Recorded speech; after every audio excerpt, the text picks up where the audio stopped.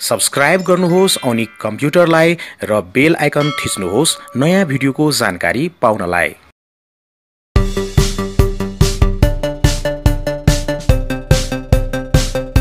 आज यहाँ सँगै हामी बस्न पाउँदाखेरि धेरै खुसी लागिरहेको छ है। र वास्तवमा तपाईँ चाहिँ एउटा एन्ड्रोइड एप चाहिँ क्रिएट गर्दै हुनुहुन्छ, डेभलप गर्दै हुनुहुन्छ, त्यो चाहिँ एकदमै खुसी कुरा हो।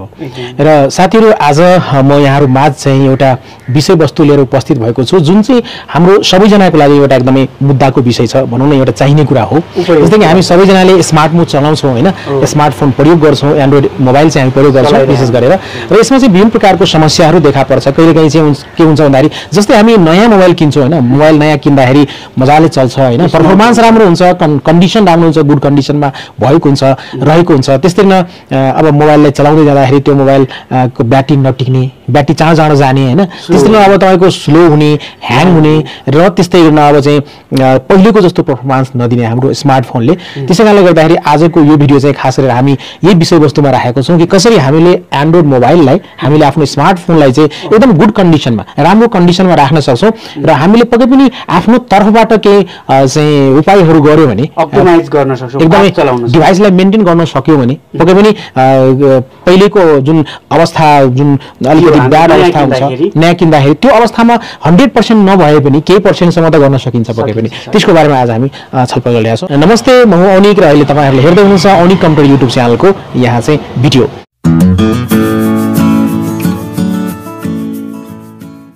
र त्यस्तै आज म एक्लै होइन, यहाँ चाहिँ एउटा गेस्ट हुनुहुन्छ, हाम्रो सागर ब्रोदर हुनुहुन्छ। र त्यो समस्यालाई कसरी समाधान गर्ने त्यसको बारेमा चाहिँ मैले उहाँलाई विभिन्न प्रकारको प्रश्नहरू सोध्छु र उहाँबाट प्रश्नको जुन जवाब हुन्छ त्यो हामीले अपेक्षा गरेका छौँ। त्यस्तै न अब सानो परिचय दिनुहोस् आफ्नो। नमस्कार, म चाहिँ प्रेम सागर पोखरेल होइन, म एउटा एन्ड्रोइड एप डेभलपर पनि हुँ र अर्को भनेको मैले युट्युब च्यानल पनि चलाउँछु। मेरो युट्युब च्यानलको नाम चाहिँ नेपाली टेक्निकल भन्ने रहेछ। आज चाहिँ ओनिक दादाले आफ्नो ओनिक कम्प्युटर युट्युब च्यानलमा चाहिँ हाम्रो स्मार्टफोनलाई कसरी हामीले अप्टिमाइज गरेर पहिलाको जस्तो चलाउन सकिन्छ, हाम्रो फोनमा के समस्या छ, यसको बारेमा कुराकानी गर्ने मौका दिनुभएको छ। यस बारेमा कुरा गर्नेछौँ, त्यसको लागि धेरै धेरै धन्यवाद। एकदमै धेरै राम्रो। त्यसरी म फेरि पनि स्वागत गर्न चाहन्छु यो आजको भिडियोमा र तपाईँलाई धेरै धेरै धन्यवाद दिन चाहन्छु है, एकदमै अमूल्य समय दिनुभएको छ। सबभन्दा पहिले म चाहिँ एउटा पहिलो प्रश्न राख्न चाहन्छु।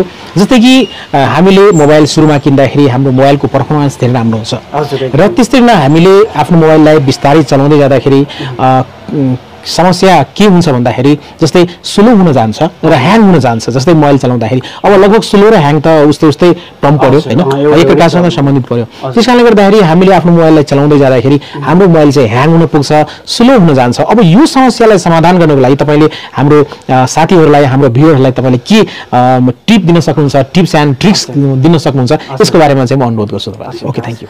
हामीले एन्ड्रोइड मोबाइल अथवा आजभोलिको स्मार्टफोनहरू चलाउँदाखेरि चाहिँ हामीले एकदम मिस्टेक गरिरहेका हुन्छौँ अथवा हामीले सिस्टमेटिक तरिकाले चलाउँदैनौँ।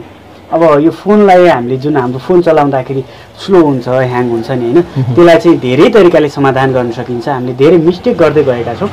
ती मिस्टेकहरू के हुन् र हामीले समाधान के गर्न सकिन्छ, त्यसको लागि हामीले बेटर अप्टिमाइजेसन अथवा हामीले आफ्नो फोनलाई कसरी फास्ट चलाउन सकिन्छ, सिधा कुरा भन्दाखेरि चाहिँ त्यो कुरा बताउँछु। धेरै साथीहरूको समस्या छ यो ह्याङ हुने अनि चाहिँ मोबाइल स्लो हुने, एउटै जस्तै कुरा भयो यो चाहिँ होइन। अब ह्याङ किन हुन्छ अथवा स्लो किन हुन्छ यो बारेमा मैले प्रश्न पार्न चाहन्छु। ह्याङ चाहिँ किन हुन्छ भन्दाखेरि अब हाम्रो फोनमा हामीले मेन भनेको धेरै कुराहरू छन्, जसमध्ये एउटा मल्टिटास्किङको कुरा आउँछ। फर्स्टमा चाहिँ मल्टिटास्किङ भन्ने बित्तिकै हामीले फेसबुक खोलिरहेका हुन्छौँ, फेसबुकलाई हामीले क्लोज नगरिकनै त्यसलाई मिनिमाइज गर्छौँ। मिनिमाइज गरेर हामी इमोतिर जान्छौँ, भाइबरतिर जान्छौँ। जस्तो हाम्रो फोनको क्यापासिटी के हुन्छ भने कसैले धेरै हुन्छ, धेरै ऱ्याम भएको अथवा प्रोसेसर राम्रो छ भने चाहिँ त्यसले ती एपहरूलाई एकैचोटि सञ्चालनमा ल्याउन सक्छ र फोन राम्रो पनि चल्न सक्छ। तर कुनै फोनहरू हुन्छन्, मिडियम रेन्जको फोनहरू चाहिँ हुन्छ होइन, त्यो मिडियम रेन्जको फोनमा के हुन्छ भने एकैचोटि ती एपलाई त्यसले चलाउन सक्दैन। त्योसँग आफूसँग क्यापासिटी छैन भने उसले कसरी चलाउँछ। त्यो अवस्थामा हामीले के मिस्टेक गरियो भन्दाखेरि हामीलाई फेसबुक चाहिएको थियो, हामीले फेसबुक चलाइसकेपछि चाहिँ त्यसलाई पूर्ण रूपमा क्लोज गर्नु पर्यो। तपाईँले देख्न सक्नुहुन्छ क्लीन ऱ्याम अथवा क्लोज प्रोग्राम भनेर देखाइएको हुन्छ हैन। त्यसलाई पूर्ण रूपमा क्लोज गरेर तपाईं अर्को एप खोल्नुहुन्छ भने तपाईले ख्याल गर्नुभएको होला, त्यहाँनेरि खासै चाहिँ तपाईको एप अथवा तपाईँको फोन चाहिँ ह्याङ हुँदैन अथवा स्लो हुँदैन, तपाईँले ख्याल गर्नुहोस् होइन। मल्टिटास्किङको कुरा गर्दैछु म। तपाईँले एकैचोटि भाइबर चलाउनुहुन्छ, त्यसलाई मिनिमाइज गरेर फेरि इमो चलाउनुहुन्छ, एकैचोटि धेरै कुराहरू चलाउँदाखेरि चाहिँ हाम्रो फोन ह्याङ हुने गर्छ। एउटा पोइन्ट है, धेरै पोइन्टहरूमध्ये एउटा पोइन्ट भनेको यो हो। अर्को कुरा भनेको जस्तो हामीले विभिन्न एपहरू हाम्रो फोनमा इन्स्टल गरिएको हुन्छ र त्यो एपहरूले हामीसँग धेरै पर्मिसन मागेको हुन्छ। तपाईँले पनि ख्याल गर्नुभएको होला होइन। जस्तो भाइबरले मिडिया फोटो एन्ड के मागिरहेको हुन्छ, धेरै कुराहरू होइन, साथीहरूलाई थाहा होला। त्यहाँनिर फोनमा युज गर्दा त्यो पर्मिसन मागेको हुन्छ, हामीले दिइ पनि रहेका हुन्छ। कोही कुरा हुन्छ कि हामीले पर्मिसन नदिइकन पनि काम गर्दैन, एपले काम गर्दैन, पर्मिसन हामीले दिनुपर्ने पर्छ। कुनै कुरा यस्तो हुन्छ कि हामीले पर्मिसन नदिइकन पनि एपबाट हामीले काम लिन सकिन्छ। जस्तो हामीले फेसबुक एप चलाइन्छ, त्यसले हामीलाई लोकेसन मागिरहेको हुन्छ। तपाईँले ख्याल गर्नुभयो होला, तपाईँको लोकेसन अन गर्नुहोस् भन्छ फेसबुकले। अनि चाहिँ मिडिया एन्ड फोटो पनि भनिरहेको हुन्छ र अन्य अरू पनि मागिरहेको हुन्छ, अडियो मागेको हुन्छ होइन, धेरै कुराहरू मागिरहेको हुन्छ। यहाँ मध्ये मलाई नर्मल्ली फेसबुक चलाउनलाई मात्रै त्यहाँनिरबाट हामीले लोकेसन दिन आवश्यक छैन। अब तपाईँ लोकेसन दिनुहुन्छ भने के हुन्छ, फेसबुक त चलिरहेको छ, तपाईँको फोनमा त्यो लोकेसनको छुट्टै फङ्सन हुन्छ, त्यसले छुट्टै काम गर्ने हो। त्यहाँनिर तपाईँको ब्याट्री ब्याकअपदेखि लिएर, ब्याकअपको कुरा पछि गर्छु म, त्यहाँनिर सिस्टम चलिसकेपछि चाहिँ हाम्रो फोन ह्याङ हुन्छ अथवा प्रोसेस भइरहेको हुन्छ।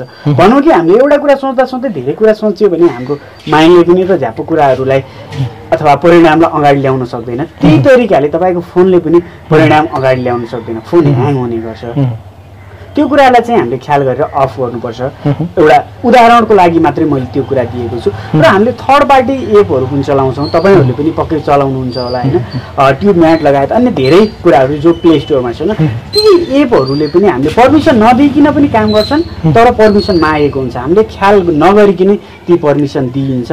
त्यो कारणले गर्दाखेरि जुन एउटा एपले गर्ने पर्फर्मेन्स अथवा एउटा क्यापासिटी उसलाई हामीले दिनुपर्ने हो नि, ऱ्याम खानुपर्ने हो अथवा उसले स्पेस लिनुपर्ने हो फोनमा, त्योभन्दा बढी स्पेस लिएर हामीले 3टा एप एकैचोटि चलाउन सकिन्छ भने त्यो 3टाको क्यापासिटी त्यो एउटा एपले एकैचोटि खाइदिरहेको हुन्छ। त्यो कुरामा ख्याल गरेर हामीले पर्मिसन दिनु पर्यो, एउटा कुरा भनेको। र अर्को पोइन्टको कुरा के छ भने साथीहरू, धेरै पोइन्टहरू मध्ये मैले केही इम्पोर्टेन्ट कुराहरू छन्, महत्त्वपूर्ण कुराहरू मात्रै म तपाईँलाई भन्दैछु।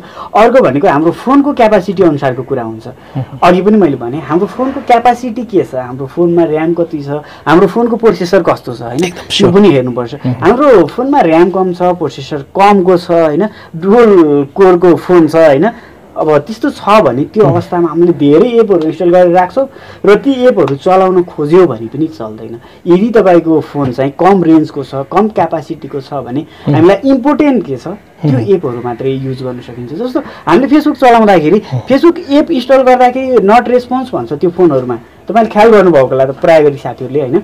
त्यो अवस्थामा के गर्न सकिन्छ भन्दा हामीले एपबाट नचलाएर हामीसँग अपेरा मिनी छ, कम स्पेसमा चल्ने, ह्याङ नहुने, अनि गुगल क्रोम छ, गुगल क्रोमले नै अलिक बढी हान्छ, तर अपेरा मिनी जस्तो ब्राउजरबाट पनि त हामीले फेसबुक चलाउन सकिन्छ नि त एकदम होइन।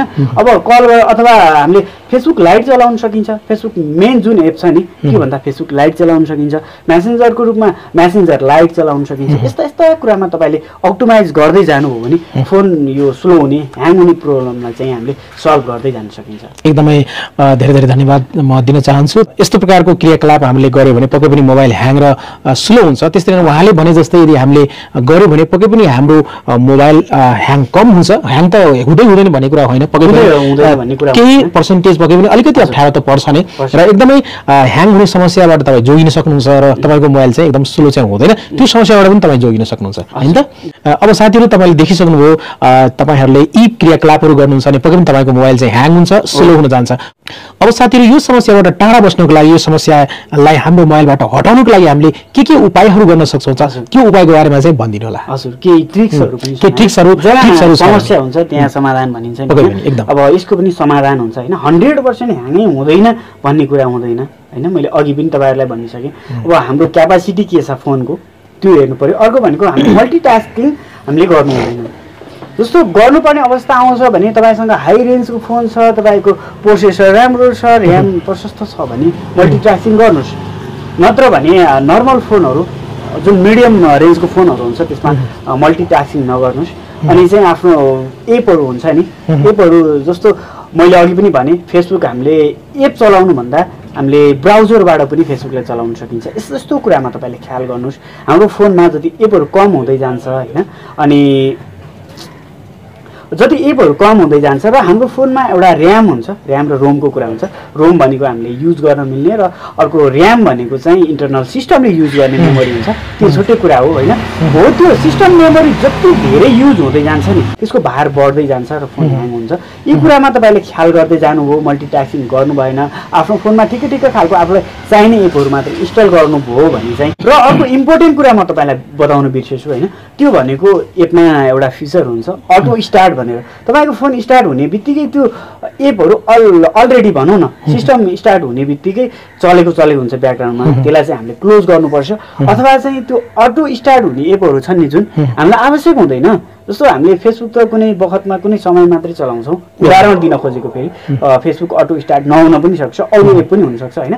अब तपाईँले अटो स्टार्टमा राखिदिनु भयो भने फेसबुकको कामै छैन, ब्याकग्राउन्डमा चलेको छ। तपाईँले अरू एपहरू चलाउँदाखेरि ह्याङ भइदिन्छ, किन भन्दा फेसबुकले त्यहाँनिर तपाईँको त्यो ऱ्याम अथवा जुन क्यापासिटी हो, एउटा क्षमता हो, उसले लिइरहेको हुन्छ, आफ्नो काम गरिरहेको हुन्छ, ब्याकग्राउन्डमा फोन स्लो हुन्छ। हो त्यस्तो अटो स्टार्ट हुने एपहरू छ, हामीले पर्मिसन दिएरै अटो स्टार्ट हुन्छ। फेरि त्यो पर्मिसनहरूलाई चाहिँ हामीले बन्द गर्नुपर्छ। र अटो अपडेटको कुरा छ, त्यो अटो अपडेट पनि हामीले बन्द गरियो भने हाम्रो फोन चाहिँ कम ह्याङ हुने गर्छ। अटो अपडेटमा पनि धेरै कुराहरू प्रोसेस भइरहेको हुन्छ। अटो अपडेट गर्दाखेरि हामीसँग वाइफाई डाटा जे छ त्यो पनि स्टार्ट हुन्छ, अनि एप पनि स्टार्ट हुन्छ। त्यो कारणले गर्दाखेरि उसको सिपियु हुन्छ नि त्यो चाहिँ धेरै परे हुन्छ र ह्याङ हुन्छ। हामीले अन्य एप चलाउँदाखेरि चाहिँ त्यसलाई युज गर्न पाइँदैन, अथवा युज गरे पनि जुन उसले बेटर पर्फर्मेन्स फोनले जति दिनुपर्ने हो त्यो पर्फर्मेन्स चाहिँ हाम्रो फोनले दिन सक्दैन। यी यस्ता सानो कुरामा तपाईँले ध्यान दिँदै जानुभयो भने चाहिँ होइन हामीले फोन चाहिँ फास्ट चलाउन सकिन्छ। हामीले यस्ता कुरामा ख्याल गर्दैनौँ भने चाहिँ फोन ह्याङ भयो, यस्तो भयो भनिन्छ होइन। अहिले पनि हामी यो कुरा गर्दैछौँ, साथीहरूले तपाईँले यो कुरालाई त्यति बेवास्ता नगर्नुहोस्, किन भन्दा तपाईँले सानो कुरालाई ध्यान दिँदै जानुभयो भने फोन ह्याङ हुनबाट बच्छ। अनि लङ लाइफको कुरा पनि छ, ब्याट्री ब्याकअपको कुरा पनि आउँछ, त्यो हामी बिस्तारै कुरा गर्छौँ होइन।